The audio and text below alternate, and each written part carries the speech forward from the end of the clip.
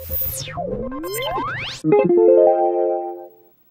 I'm Chris with App-empty.icn, and today I'm going to be showing you how to get a custom iCal icon whether iCal is closed or open. So here's how you do it.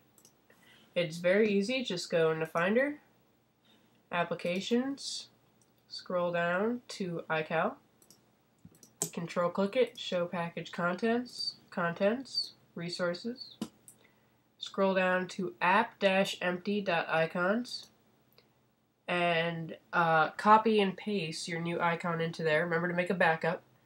Don't drag it in because you're going to need the icon later, the same icon. So copy and paste it in and move on down to iCalDockTilePlugin.docktileplugin. Go to Contents, Resources, and there's another one in here. And so copy and paste again. No, sorry, this time you can drag it in. Just drag the icon in, and when you're done, you can just close Finder